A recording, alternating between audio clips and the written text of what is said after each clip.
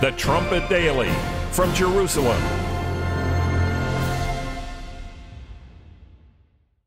Hello everyone and welcome back to the Trumpet Daily. At Egyptian President Anwar Sadat's funeral in 1981, his successor Hosni Mubarak boldly said, "I declare that we will honor all international charters, treaties, and commitments which Egypt has concluded. Our hands will not cease to push the wheel of peace in pursuance of the mission of a departed leader." Later on after that, Mubarak told a Jewish reporter to go and tell the people of Israel, "Don't worry." He told that reporter, "You tell your nation, don't worry, Israel." 2 years earlier, Anwar Sadat became the first Arab leader to officially recognize the State of Israel.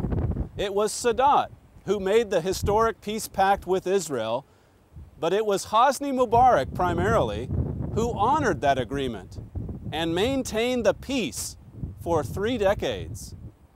Is it any wonder why so many Israelis held Mr. Mubarak in such high regard? Hosni Mubarak is the primary reason Israel was able to cut military spending and reduce its troop presence along the Egyptian border, even as Egypt's military establishment grew to be one of the strongest in the Arab world.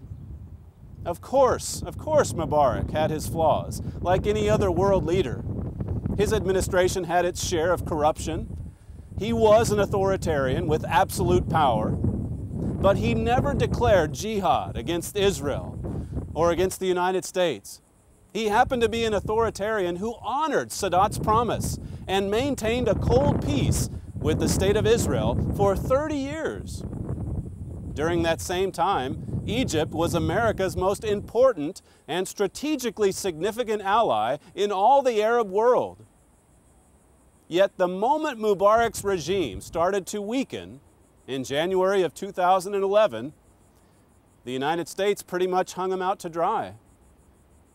If you remember, right at the start of the Arab Spring or the popular uprising back in January of last year, Mubarak agreed to step down. He was under so much pressure that he said, "All right, I'll step down after 7 months. And that'll give me enough time to set up an orderly transition of power so that my successor can take over and it'll be a smooth transition." But this was not acceptable to the United States. President Obama quickly responded to that plan by saying the transition must begin now. It has to happen now. And so Mubarak came out in response to that added pressure, and in an interview with ABC, he said, "You don't understand the Egyptian culture and what would happen if I step down now." He feared it would result in a chaotic political scene that would enable the Muslim Brotherhood to grab hold of power.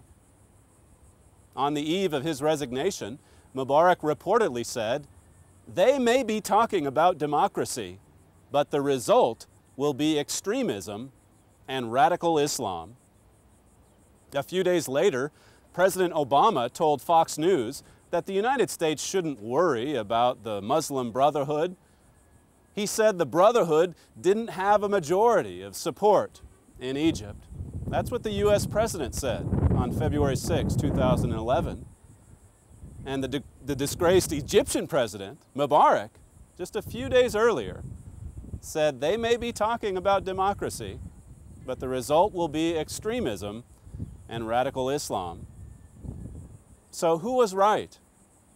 Here we are today, 17 months later, and Egypt's new president is a member of the Muslim Brotherhood, a member named Mohammed Morsi. It's the first time an Islamist has been elected as head of state in the Arab world. Let me just repeat that. It's the first time an Islamist has been elected as head of state in the Arab world. And this stunning transformation has happened in less than a year and a half. A few weeks ago at thetrumpet.com, we told you about the Egyptian cleric, Safwat Higazi, who launched Mohammed Morsi's political career by telling tens of thousands of cheering Brotherhood members about what Morsi, what his presidency would mean for Egypt and the rest of the Muslim world. The capital of the Islamic Caliphate, the capital of the United States of the Arabs, will be Jerusalem. Allah willing, Higazi screamed. He looked at this city, he pointed to this city behind me and said, this is to be the capital, the future capital of not just Egypt, but all of the world of Islam. This Islamic Caliphate, as he said.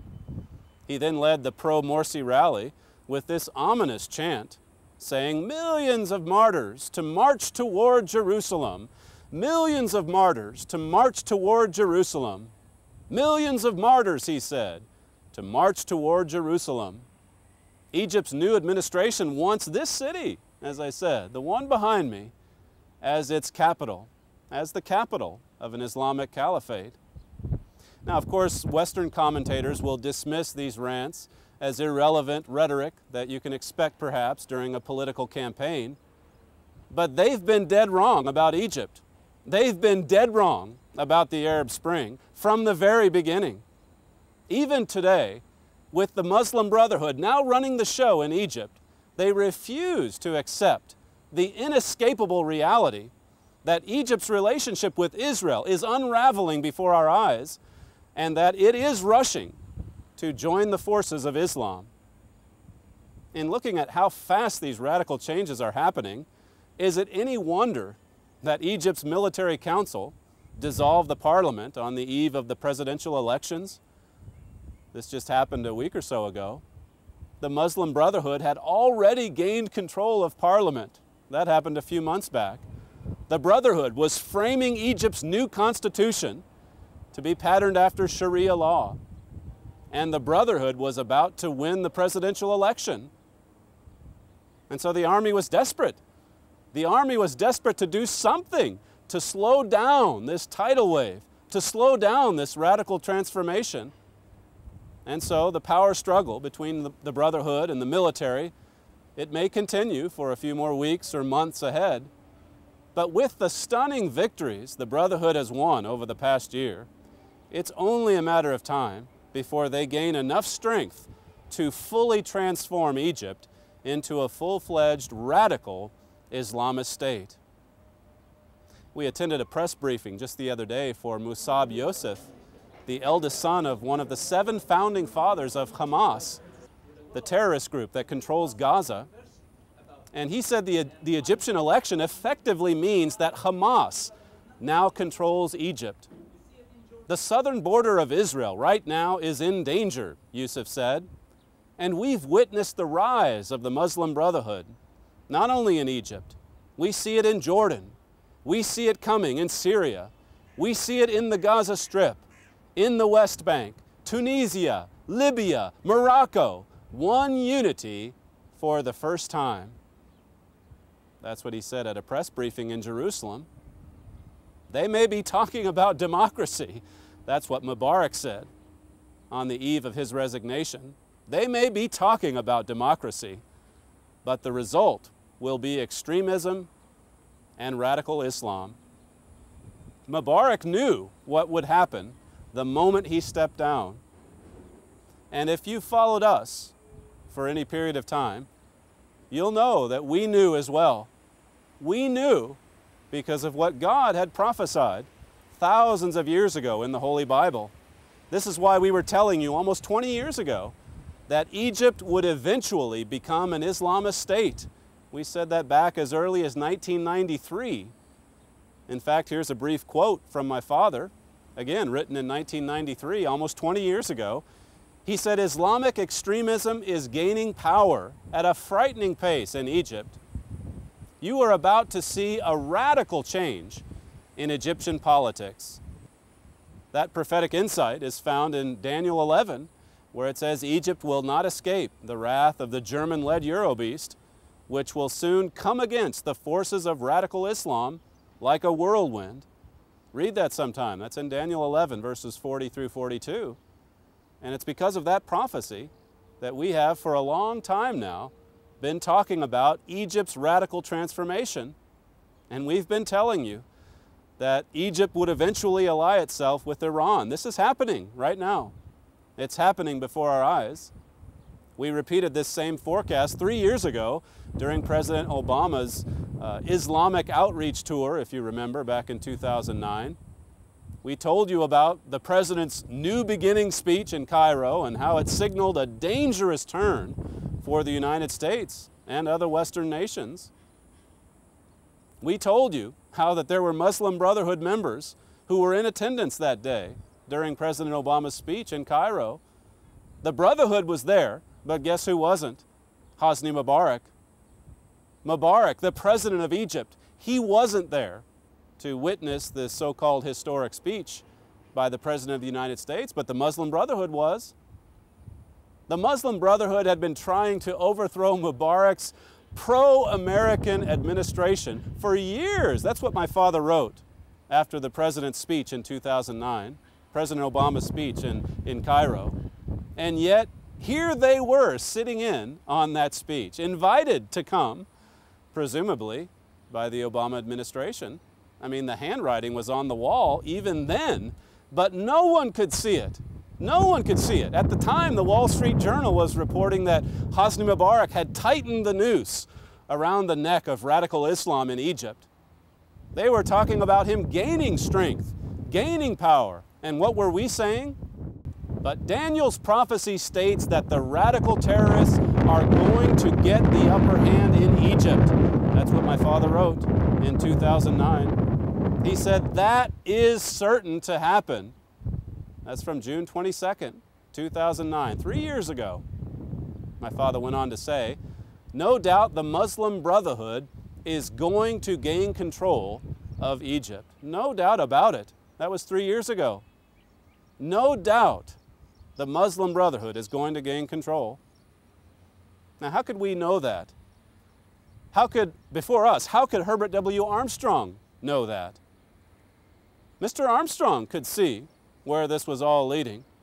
He could see where it was headed long before even the trumpet came along. Mr. Armstrong, in fact, met with Anwar Sadat many times and was a personal friend of the former president. And he met with President Mubarak soon after that transformation happened, or transfer of power happened back in 1981. Mr. Armstrong met with Mubarak on November 21st, in fact, 1981, just 6 weeks after Sadat's assassination. And during their 20-minute meeting, Mubarak reiterated his promise to finish what Sadat had started. We want peace, he said to Mr. Armstrong, at least to live in a very peaceful atmosphere with all of our neighbors around us. And we are going to do our best in this direction. I'm going to do the maximum. That's what he told Mr. Armstrong back in November 1981. Mr. Armstrong then praised Mubarak for his sincere attempt to continue where Sadat had left off. You're setting a wonderful example, Mr. Armstrong told Mr. Mubarak. But he then explained how utterly incapable man is at making peace. Only by the intervention of God himself, Mr. Armstrong said, would there ever be lasting peace. The Egyptian president, Mubarak, actually agreed with Mr. Armstrong. Mubarak said, I think peace will prevail sooner or later, whether we like it or we don't like it. Yes, indeed. Even in this age of man, we are often reminded of how human nature is generally hostile to what it takes, to what it actually takes to achieve any kind of real and lasting peace. Anwar Sadat, for example, paid with his own blood for a peace agreement that Mr. Armstrong knew would be short-lived. And this is why, 1 week after he met with Egypt's new president there in 1981, Mr. Armstrong wrote this in a letter to Plain Truth subscribers. He said, the new president, President Mubarak, assured me he intends to continue President Sadat's efforts for Middle East peace, and he may be sealing his own fate in doing so. What a statement. You can add that statement to the long list of stunning prophetic predictions Mr. Armstrong made over the course of his 50-year ministry, that statement being from 1981. For 3 decades, Hosni Mubarak just about single-handedly kept the forces of religious extremism at bay in Egypt. He honored the peace agreement Anwar Sadat made with Israel. And today, just as my father, just as Mr. Armstrong both warned decades ago, the forces of radicalism have taken over. And Bible prophecy shows that Egypt, the Middle East, and the whole world will be far more perilous because of it. This is Stephen Flurry for the Trumpet Daily, reporting from Jerusalem.